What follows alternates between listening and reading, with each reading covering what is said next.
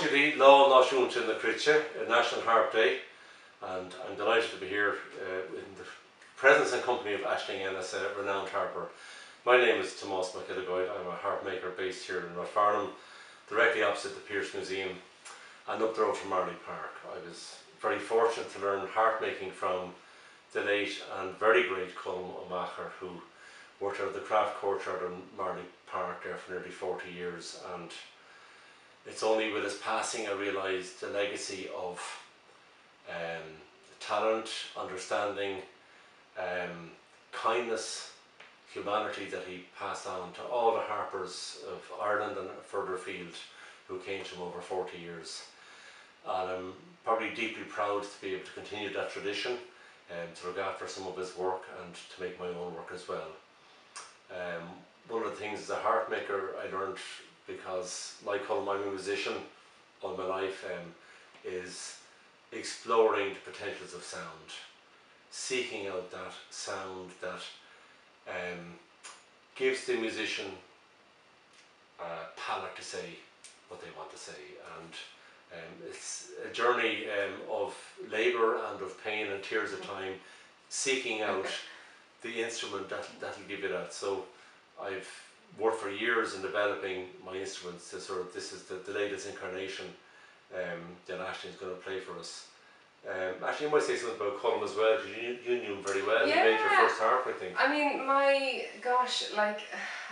my early memories of learning the harp, so many of them are tied up with the courtyard in Marley Park, and whatever magic Colm was working on my harp at the time, just spending time in that space where there were so many master craftspeople, whether it was the leatherworker Dave across the yard, or just kind of being in, even just being in Colm's workshop and just seeing the plethora, of instruments in their various sort of stages of development, and that it was such a warm and comfortable and creative space. He was always so delighted to see me and Mam, and it didn't matter what thing we were coming in with that day, or kind of what sort of calamity we were in, or what we needed. He was always just more than happy to help us out. And I think it's very true that sometimes it's only on reflection, that one realises just how golden a time that was, and how lucky to have fallen into that space with that person. So I feel incredibly lucky to have been able to spend those. Yeah, and it's funny because I repair harps as well, and I have streams of people coming to me over the years, and every single person has a lovely warm story about Colm, and it's sort of informed me how I go about it too, just to give people that time, that welcome, that space, and to look after them as well as you can. It was a lovely way to do business, and you meet some beautiful people in the process. Yeah. So just moving on, Aisling, you're going to play something for us now that sort of explores the full range of potential of the Irish harp. Would you like to tell me a bit about the piece first? Yeah, so I was trying to think what to play. So this is a piece called Nataliana, and it's by Deborah Henson-Conant, and I think it just shows off this lovely harp that I'm getting to know. I think it shows off the scope very well. I love this harp, and I think it's nice to show what a beautiful even tone it has. So it's sort of it's my hand's fault if I can't communicate that. But I think it's Nataliana is just kind of it kind of does a bit of everything. So you'll get to hear the full range of the instrument, and it's got all the dynamics and various different kind of extended techniques, couple of harmonics. So I guess if you're looking for something to maybe show as much about the harp as you can, I think Nataliana is a good choice. I think Deborah actually, as a musician herself, has done a great deal to push the harp beyond its expectations. Sure. And I'm all for that. I think It's great to embrace our traditions, you know, across the globe, you know, here in Ireland and elsewhere. And I think it's also lovely to wear that tradition like a loose garment that you can kind of cast off from time to time. Sure. And just, you know, and I think Deborah is a great example of that. So, but also it just shows potential. The Irish lever harp can stand tall in any genre of music internationally. Yeah. I think that's an important sort of message for our national Yeah. harp day, that our harp as an international instrument is literally limitless. Yeah, and it's already everywhere, which is great. Yeah. Let her rip, so.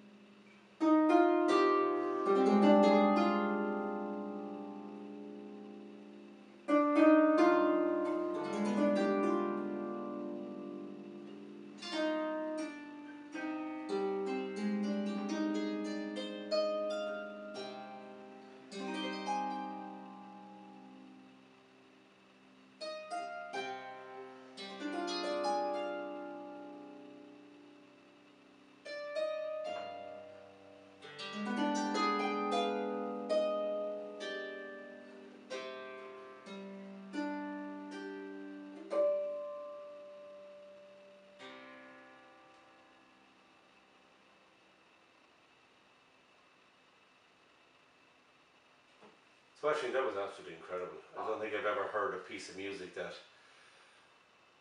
explored the harp in one piece of music, and the harmonics and the depth and the dynamics that, you know, that has to say. So just thanks very much. Oh. It was a pure treat.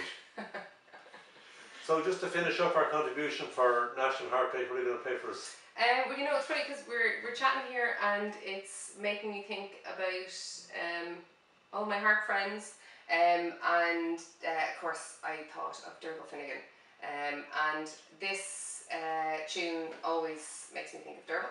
It's the Dear's March. I think it's just such a happy tune, and we might all be a little bit sad after it, so I thought maybe we need a bit of a break from that. So this is the Dear's March, and yeah, a shout out to Derval and to Kim and to lots of lovely harp friends. I hope you're enjoying National Harp Day wherever you are. So here we go, Dear's March.